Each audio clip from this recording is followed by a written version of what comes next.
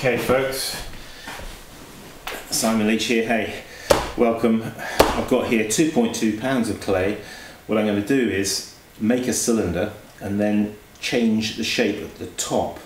Something that you could practice doing which will really help you with your learning to train your eye to see a curve. So join me as I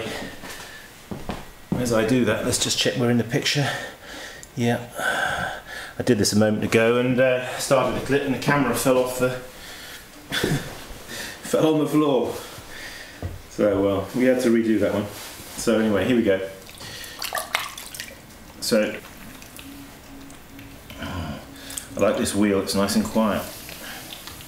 So basically what we're going to do is,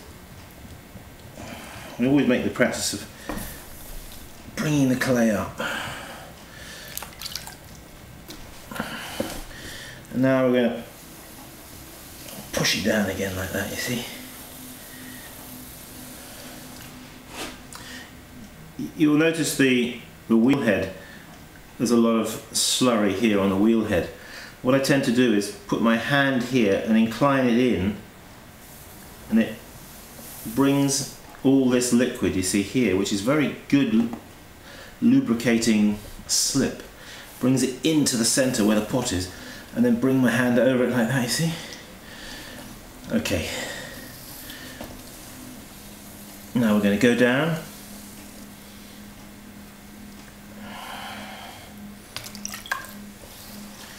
Now pushing that clay across.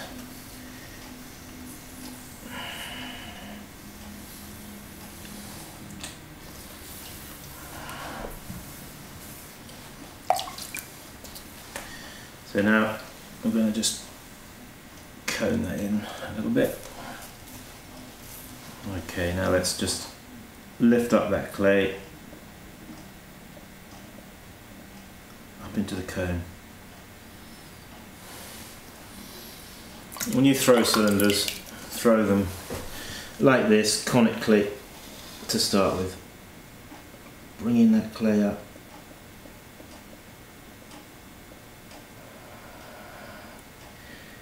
Keeps it in at the top, you see, because the centrifugal force wants to open the pot, which is not what we want to do. We want to keep it. It's a difference, you see, between making, say, a bowl. Bowls are relatively easy to make, and beginners can sort of get away with making bowls, but you need to learn how to control the clay,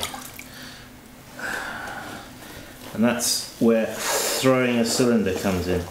So again, grabbing the clay down the bottom there, bringing it up, keeping it in, controlling the clay, you see.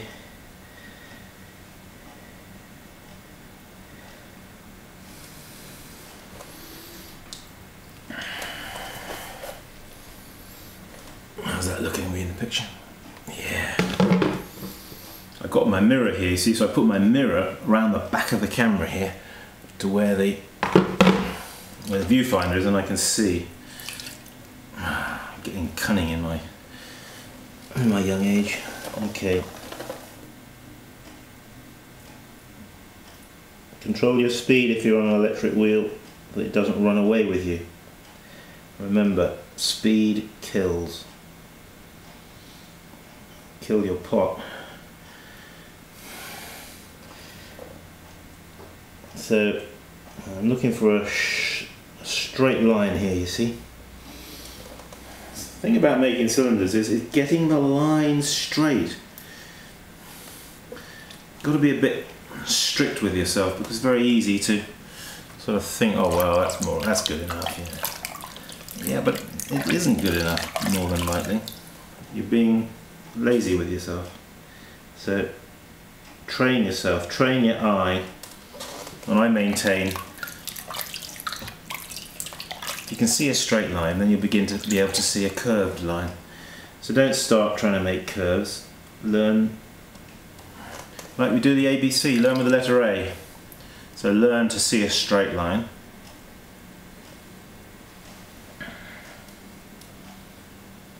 and if it needs a little correction, then you can make it. Right, now what I wanted to actually show you was, and this is a little good practice. Now what I want us to do is to close this in at the top. So I'm about the top quarter of the pot here, I'm collaring in the clay, you see, like this. Now when you collar in like that, it'll tend to want to come out there, so you then have to collar it again. Okay, but as you collar, remember, it gets thicker. So the thickness here increases when you narrow the neck. So you then need to lift that up. Okay, now, so we're on the road here to getting this in at the top, and it's a process. You do it little bit by little, little by little. You coerce it, the clay, and it's better that you do it like that and you're not too rough with it. Okay, you do it sort of gently. Persuade the clay, and if your methods of persuasion are good, you'll find the clay will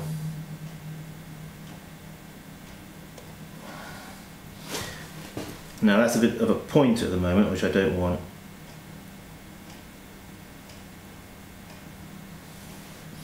So you may find, because you've closed it in completely, it's a good idea just to put a wee hole there in the top. Now, looking for that line, I want a nice rounded top to this.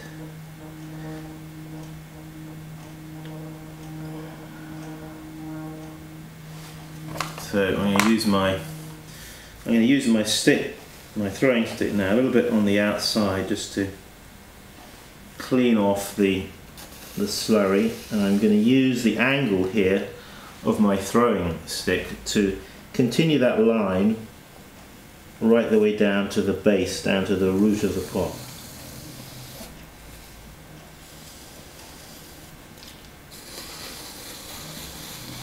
A line always continues, doesn't it? It doesn't just stop there, it actually continues on further, so you have to sort of see that. So I've cleaned it. Now I'm going to use, again, using my stick here right on the very top, just going to clean off some of this slurry.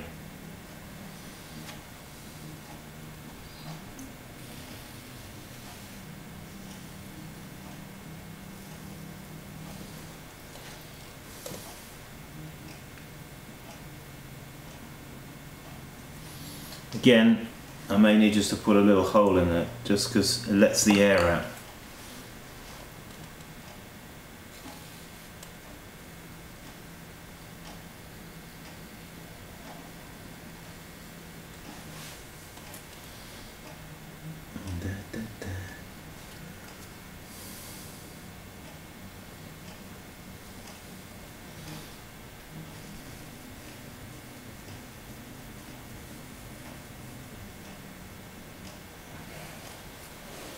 And there it is, folks. Okay, I'm not going to beat around the bush and try to be too precious about it, but I just wanted to show you that I'm going to be critical of myself here. Here, just in the centre, there's an area where it's gone in a bit. It's not.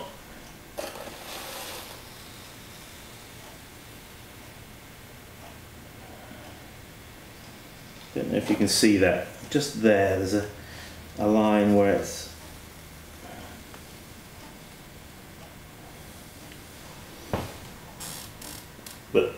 that's not too bad. So I encourage you to have a go at doing something like that. It's a twofold exercise. It teaches your eye the straightness of a shape, of a form, the verticalness of it, which is is really important to see that. You've got to train your eye. It isn't trained, you see, unless you've trained it in some way. And then this here, try and get a nice line here, a transformation from the vertical over the top like that. You can then, you see, you can imagine from there I could then bring up clay and make a neck and make a bottle. Maybe we'll do that. Anyway, okay folks, thank you for joining me, and hey, let's all keep practicing. See you around.